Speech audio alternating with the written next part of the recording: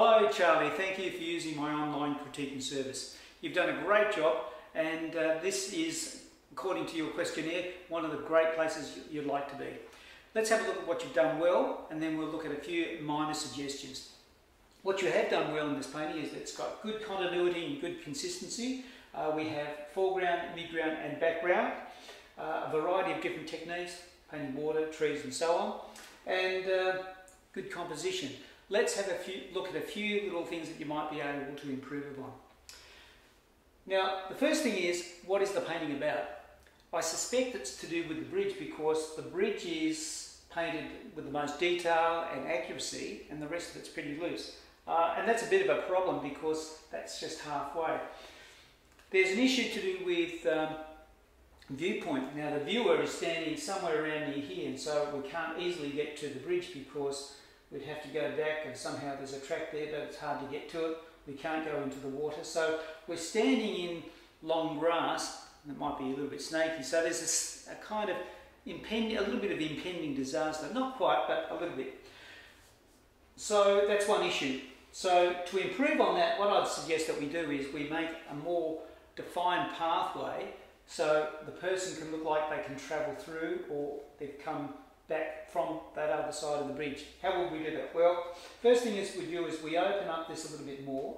We get rid of some of this vegetation, and we make more of a defined path. And even a path down here towards the creek makes it look like that creek is a little bit more accessible. So opening that area up through there will help.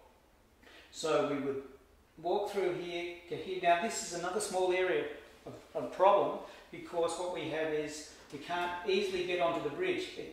It's sharp all the way through here till there, then it gets fuzzy and it mixes in with that tree, and so it needs more clarification so we can easily get into that bridge. And it looks like the land needs to go up slightly more so we can get onto the bridge. So that would certainly help. I'll come back to that aspect a little more shortly, but there's another couple of things that concern me. One is you have multiple light sources, and let's have a look at that. So in this case, the light's coming down through here, hitting the tree there, suggesting that the light's over there. Some of these other ones, it looks like it's the light's behind there. But when we look at this tree, and a couple of other things, the light is here. On the pylon over here, the light source is totally to the right-hand side, over that side, which it should be over here. So let's suggest that the light should be over here in the light, in the background, beaming through those trees. Now, if that is the case, a couple of things happen. Normally, a lot of this would be in silhouette. In a moment, I'll show you a slide of a photograph I've taken of a similar sort of scene where a number of the branches and trees are in silhouette. Not all in silhouette, not a black, but some parts are a lot darker because the light is behind. Now, that also creates, the light wraps around those branches and leaves and makes these little sky holes, and also rounds off the shapes through there. So I would suggest that you probably want the light a little bit further up here. As this is an Australian bush scene as well, a lot of our trees tend to scrag and they hang out, and they look like some branches and leaves hang almost in midair because you can't see the fine branches that go out to them. So that's one thing to do with the light, where the light's got to come. So it's got to be a little bit more consistent. As we say, it's in a few odd little spots here and there. But that can be fixed up without a great deal of effort. The other problem is, tonally, it's a little bit similar. And I'll show you a slide shortly too of where I put this image and turned it into black and white, and you can see that it probably could be boosted up with a little bit more variety of tone in there. Both to anchor it, because as you come further down into grass and trees and grass and trunks, it gets darker because there's less light moving around. So a bit more variety through there. Now on colour as well, colour's a bit of a problem because we have the same sort of colours largely elsewhere. You've only got about 2 or 3 different greens here, but I'll show you a slide where in the bush, in the landscape, there's lots of different sorts of greens there. Brown greens and grey greens and blue greens and so many different greens. And here you've used a very narrow range. It would be good for you to develop that range a little bit more. You certainly wouldn't want to use this sort of bright green down through there, which is very vibrant and comes forward, the greens down there should be kind of killed off a little bit. And these greens are the same greens that you've got up the tree, so there's some inconsistencies in that. Also with vegetation, when the vegetation has light behind it, parts of that vegetation is a lot brighter than when the light is coming on top of it, falling on top rather than glowing through it. So that's a little something that you might consider changing the colour scheme, just developing a little bit more. Now, I have digitally enhanced this and made a couple of little suggestions as well. And what I've suggested is bringing some of this flat landscape that people can walk on and bringing that into a few little spots to liven up the landscape, not only on this side, but also on the other side. So it looks like you can go across the bridge and also walk down there and come over to the creek bed there. So, but I've done that digitally, done it very quickly. It's not a very attractive or slick production, but it gives you an idea of lightening that little area up. And that helps to move the eye back and forth around the picture. The other suggestions I've made is that I think this is really about a picture about a journey rather than just being a place. It's because you've got to get to that place. So is this about you getting there or going away or being on your own? What is it? So I've made a few little enhancements to the picture to try and direct your eye to one particular spot. So at the moment, I'm not sure what the important area is. It's obviously to do with the bridge and getting across. So we'll see if you like the suggestion I'm making. But there's a lot of different narratives that you can have in this picture as well. The other thing too is normally a creek gets bigger, and it gets bigger towards the viewer as well. So on the little slide that I've made, I've just opened this up a little bit more, and this tree feels like it's a little bit more in the water. So either it could be a little bit further over here, or certainly opening up that creek, so the creek looks like it's going well over the other side of that big trunk. Let's have a look at some of those slides right now.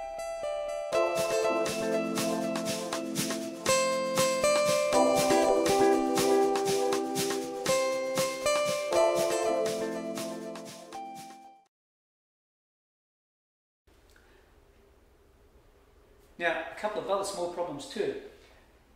Why I think that you really enjoy painting this bridge, and why I think it's about this bridge, is because if we look very carefully through here, there's what I call halos right along the top of the bridge, and behind there your trees don't go all the way down, all the way behind here. There's little gaps in there. So I suspect that you probably put the bridge in and then thought, oh, I better put the background in there, and you didn't want to repaint over all this bridge. And I can understand that because that's kind of tricky, but there are some tools that you could use other than a brush to do that bridge.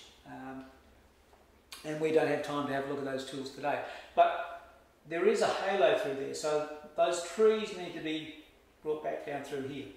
The other thing too is that there's aerial perspective happening here, and these trees should be bluer, more grey, more fuzzy in the distance. And also, as we're reasonably high up, we're on a bank, we should be looking down there, and unless this is on a big hilltop, we should be seeing some other trees or other landscape further back there. So there's a bit of a technical problem with the drafting through there. We wouldn't see the sky all the way right down here. That suggests that we're up high. And if we're up really high, there can't be a creek running down. So there's a little bit of a problem there. But that can be easily fixed with just painting in a fuzzy grey blue landscape. In the slide that I've presented to you as well as an alternative to this is make this tree much darker than what it currently is, because it's not really telling us a great deal. It doesn't need to tell us a great deal. So by making it a lot darker, our eye can go through here. Now this tree fern, there's a bit of a problem because it looks like it's lit from the front. It's very bright, but in fact if the light was coming through here, some parts would be highlighted, the rest would be really dark. So my attention keeps on going to that one tree, and that's what you've got to be careful of too. Don't have one single thing here and there like that tree.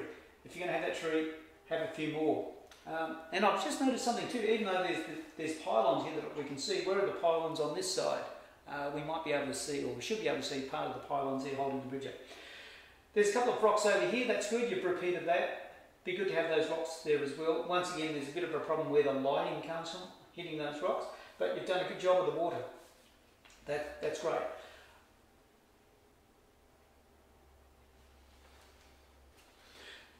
The narrative that I'm suggesting is this is a painting about a person who's in the wilderness, but they're not in the wilderness on their own.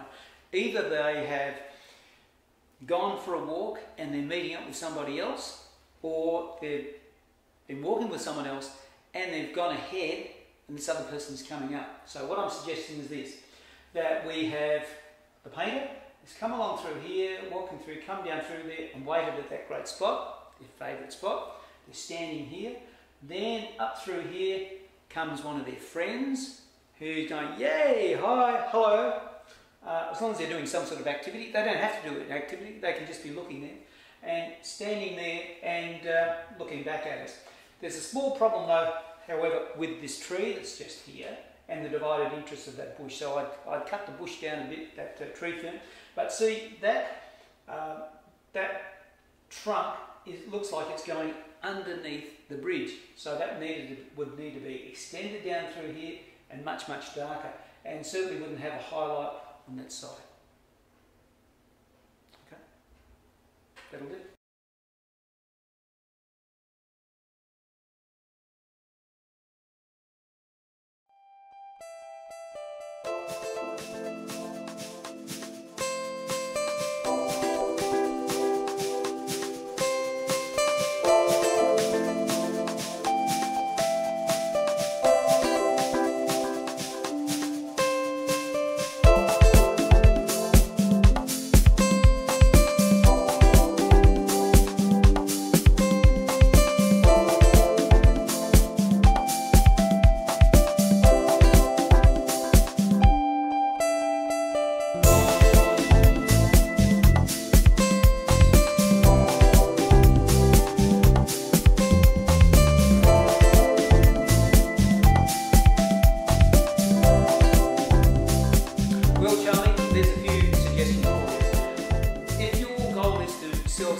I suggest that you go back to your favourite place, not necessarily right on that beach, or if you are on that bridge, go and have a look at different viewpoints up on the bridge, take photographs down from it.